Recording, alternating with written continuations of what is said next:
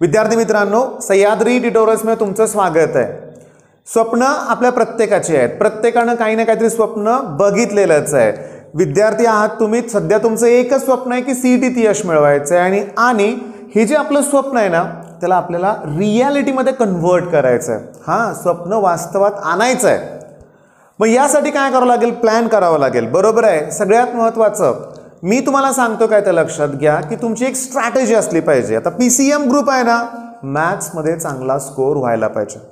Maths मध्ये चांगला score करायचा ना, ट्रिग्नॉमेट्री परफेक्ट पाहिजे। का सांगू का? ट्रिग्नॉमेट्री परफेक्ट असेल तर तुमचं ते लिमिट कंटिन्युटी कॅल्क्युलसचा पार्ट आहे ना, डेरिव्हेटिव्ह इंटिग्रेशन तुमचं परफेक्ट होईल। डेरिव्हेटिव्ह इंटिग्रेशन परफेक्ट झालं की तुम्हाला पुढं फर्दर इंजिनिअरिंगला सुद्धा काही प्रॉब्लेम येणार नाही। तर मी तुम्हाला सजेस्ट काय करतोय, जी मुलं आता सीईटीची एक्झाम देणार आहेत किंवा जी मुलं जस्ट आता 12th मध्ये गेलेत, मी या सगळ्यांसाठी काय सांगतोय बघा की मी डेरिव्हेटिव्हची सिरीज सुरू करतोय। ओके, मी पूर्ण टेक्स्टबुक वगैरे सॉल्व करून देणार नाहीये, मी सीईटी साठी ही सिरीज सुरू करणार आहे। ओके, 3 ते 4 दिवसात किंवा 3 ते 4-5 लेक्चर्स मध्ये मला हा अख्खा टॉपिक संपवायचा आहे। ओके, पण त्याच्या अगोदर मी तुम्हाला एक रिक्वेस्ट काय करतोय बघा की इंटिग्रेशनचे ऑलमोस्ट 15+ मला वाटतं 17च्या आसपास आमचे व्हिडिओ आहेत। त्याची लिंक, प्लेलिस्टची लिंक मी डिस्क्रिप्शन मध्ये देतोय, तुम्ही ते व्हिडिओ बघा। इंटिग्रेशनचं बेसिक तुम्ही कव्हर करा। जेव्हा माझं डेरिव्हेटिव्ह फिनिश होईल ना, मी तुमचं इंटिग्रेशन सुद्धा सीईटीचं घेईन। ओके, पण माझी अपेक्षा काय, बेसिक तर तुम्ही क्लिअर करा ना अगोदर, ठीक आहे। नंतर मी तुम्हाला शॉर्टकट शिकवेन, स्टार्टलाच शॉर्टकट नको आहे। बरं, दुसरी महत्वाची गोष्ट, आता डेरिव्हेटिव्हचा अभ्यास करताना आज काय करूया मी तुम्हाला सांगतो। PYQचं आहे, तुम्हाला सगळ्यांना माहिती आहे, हे स्कोअर बुस्टरचं बुक आपण वापरतोय, बरोबर आहे। तर याच्यात मी तुम्हाला सांगतो की डेरिव्हेटिव्हचे ऑलमोस्ट 100+ समथिंग काहीतरी क्वेश्चन्स आहेत आणि त्यातले 20च्या आसपास जे क्वेश्चन्स आहेत हे एकाच कन्सेप्टवर रिपीट झालेत, ते आहे पॅरामेट्रिक इक्वेशन्स। ओके, म्हणजे समजा तुम्हाला असं दिलं असेल की x = 80² y = 2/80 आणि फाइंड dy/dx विचारतील किंवा हायर ऑर्डर डेरिव्हेटिव्ह सुद्धा विचारतील, हे लक्षात घ्या। बर, मग आता मला पॅरामेट्रिक इक्वेशन आज संपवायचं आहे। ओके, आज एका दिवसासाठी पॅरामेट्रिक, आता पुस्तकात 1.4 1.5 समथिंग काहीतरी एक्सरसाइज आहेत बरं का, फक्त मी तुम्हाला पुस्तकातलंच सोडवा असं म्हणतोय। ओके, फक्त PYQ वर डिपेंड राहू नका असं म्हणतोय। पण जर तुमच्याकडं स्कोअर बुस्टर असेल तर मी काय करतोय तर नीट लक्ष द्या। मी क्वेश्चन नंबर 4 त्याचा फोटो तुमच्यावर शेअर केलाय, तुम्ही प्रॉब्लेम वाचा, तो प्रॉब्लेम वाचा। काय दिलंय बघा की x = log 1 + t², x = log 1 + t², y काय दिले t, y = t - tan inverse t। आता मी तुमच्यावर जो फोटो शेअर केलेला आहे तो जो आहे तो PYQ मधला आहे, सीईटीत आलेला क्वेश्चन आहे। आता तुमच्या टेक्स्टबुक मधला फोटो त्याच्याच खाली मी शेअर करतोय बघा। काय बघा, क्वेश्चन नंबर 6 चेक करा, x = log 1 + t², म्हणजे काय दिलंय की x = log 1 + t², ठीक आहे। आणि त्याच्या खाली काय दिलंय सांगा, y = t - tan inverse t। अरे मला दाखवायचं आहे काय तुम्हाला, मी सांगू का, प्रॉब्लेम मी सॉल्व्ह करून देईन तुम्हाला, पण PYQs मध्ये आलेला एकूण एक प्रॉब्लेम पुस्तकात आहे, एकूण एक प्रॉब्लेम पुस्तकातला आहे। आता क्वेश्चन नंबर 10 चा फोटो मी तुमच्यावर शेअर केलाय। ओके, म्हणजे वरती मी क्वेश्चन नंबर 10 दिलाय ना, तो सीईटीत आलेला क्वेश्चन आहे, त्याच्या खाली दुसरा जो फोटो आता शेअर केलाय ना तो तुमच्या टेक्स्टबुक मधला आहे, तसा प्रॉब्लेम आहे, काहीही चेंजेस नाही आहेत, लक्षात घ्या। आता मी तुम्हाला सांगू का, नीट लक्ष द्या।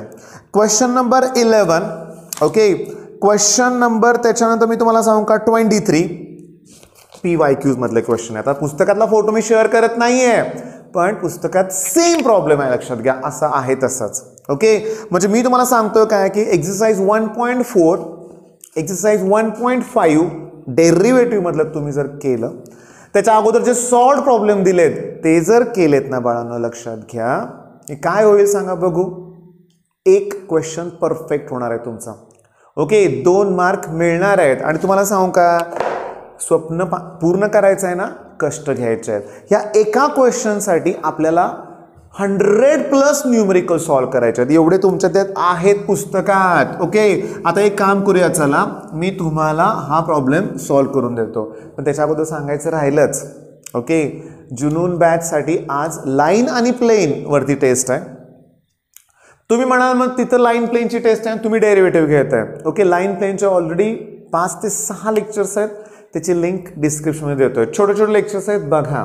ओके, बायोमॉलिक्युल्स जेवढे लेक्चर्स आहेत ते मी प्रोव्हाइड करतोय, तुम्ही बघा, अभ्यास करा आणि टेस्ट द्या. पण मला डेरिव्हेटिव्हला एक सुरुवात करायचीच आहे, कारण बरेचशा मुलांच्या कॉमेंट येत होत्या की मॅथ्ससाठी काहीतरी करा म्हणून. ठीक आहे, मग पॅरामेट्रिक इक्वेशनचा एक व्हिडिओ जमलं तर मी उरलेल्या पीवायक्यूज पण कव्हर करून देईनच. आणि त्याचबरोबर मोस्ट रिपीटेड क्वेश्चन्स, एक IMP types question, shortcut based question, असा मी डेरिव्हेटिव्हचा टॉपिक घेणार आहे. मग ओके, मग चला एक प्रॉब्लेम सॉल्व तर करूया.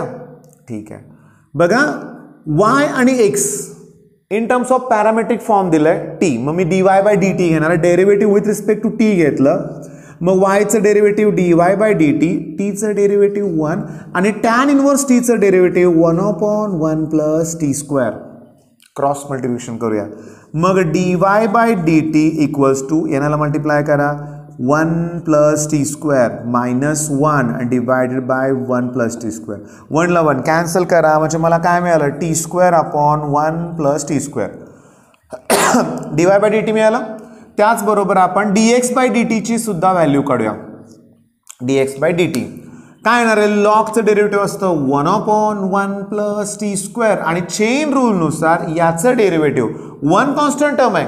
ओके, आणि मग t² चं डेरिव्हेटिव्ह 2t. आता जेव्हा तुम्हाला dy/dx काढायचं आहे तेव्हा तुम्हाला dy/dt ला dx/dt ने डिवाइड करायचं आहे. ओके, म्हणजे जेव्हा तुम्ही dy/dt ला dx/dt ने डिवाइड कराल रे बाळांनो, हे 1 + t लिहून दाखवतो मी तुम्हाला. t²/1 + t² dy/dt, 2t/1 + t² dx/dt. ही ब्रॅकेट कॅन्सल होईल, हा t पण कॅन्सल होईल आणि आन्सर t/2 येत आहे. आन्सर किती आलं, t/2. आता मी परत क्वेश्चन नंबर 4 चा फोटो तुमच्या समोर शेअर करतोय आणि आन्सर t/2 कोणत्या ऑप्शन मध्ये मला सांगा. बघा, मला माहिती आहे तरी मी तुम्हाला दाखवतोय, तुम्ही म्हणाल कुठंच नाहीये. बरोबर आहे, t/2 नाहीये. लॉजिकली विचार केला तर 1/2 एकाच ऑप्शन मध्ये, तोच ऑप्शन करेक्ट असण्याची शक्यता खूप आहे. पण मी तुम्हाला दाखवतो, लक्ष द्या, व्यवस्थित लक्ष द्या. मी काय सांगतोय ते बघा, समजून घेण्याचा प्रयत्न करा.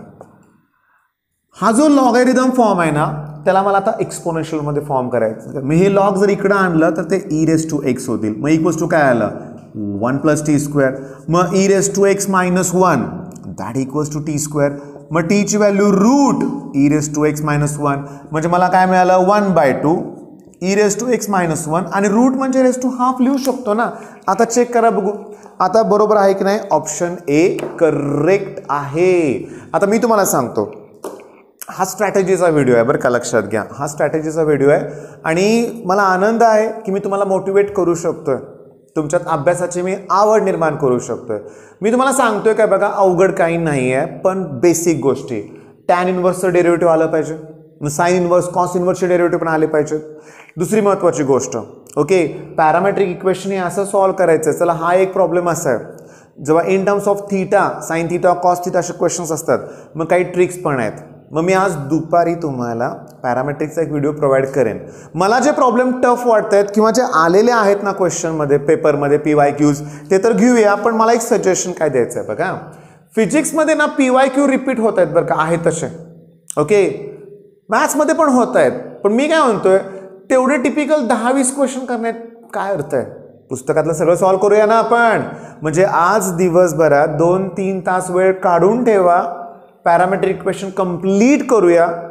एक प्रश्न म्हणजे 2 मार्क मिळूया आणि असंच हळूहळू आपलं टार्गेट आपण अचीव करणार आहे. ओके, मग रोज 1-2 टॉपिक जुनून बॅचमधले, प्लस मी प्रोव्हाइड केलेले व्हिडिओज, प्लस जुने काही क्रॅश कोर्सचे व्हिडिओ, क्रॅश कोर्स नाही, जुने काही चॅनलवरचे व्हिडिओज असतील, तुम्ही ते बघा, अभ्यास सुरू ठेवा. अभ्यास सुरूच ठेवा, मनात काही चुकीचे विचार आणायचे नाहीत. आणि बरेचसे चॅनल्स आहेत. आता मी काल एका चॅनलवर तर शॉक झालो होतो. काल रात्री मी बघितलं की CETच्या डेट्स जाहीर असं एका चॅनलवर होतं. ओके, नाव मला काय बोलायचं नाही आहे, मी काय नाव कोणाला ठेवणारच नाही, कधी नाही ठेवणार, लक्षात घ्या, किंवा कोणाला काही म्हणणार पण नाही कधी मी. पण थोडंसं मी शॉक झालो, मी खुश पण झालो बरं का बाळांनो, अरे वा डेट्स कळतील म्हणून. पण आज डेट्सबद्दल काही बोललं गेलं नव्हतं, लक्षात घ्या. मग थोडंसं कसं होतं की थोडंसं मग नाराज होतं म्हणूया आपण. मग सजेशन एकच आहे, CET सेलची वेबसाईट. ओके, दिवसातून 1-2 वेळा चेक करा बाळांनो. आणि मी तुम्हाला खरं सांगू का, काही न्यूज आली तुम्हाला, दिनेश सरांचं चॅनल आहे, फिजिक्स ज्ञान मुकेश नायक सरांचं पण चॅनल आहे, लगेच आपल्याला माहिती मिळणार आहे. तुम्ही तिथं काही तणावात राहू नका. ओके, आणि सगळ्यात महत्त्वाचं आणि एक आनंदाची गोष्ट अशी आहे की गेल्या वर्षी खूप कमी चॅनल्स होते, पण यावर्षी मात्र खूप जण तुम्हाला हेल्प करतायत, चांगल्या रीतीने हेल्प करतायत. त्यामुळे तुम्ही विनाकारण काही टेन्शन घेऊन काही बघत बसू नका, अभ्यासावर फोकस करा. ठीक आहे मग मित्रांनो, बेस्ट ऑफ लक, धन्यवाद.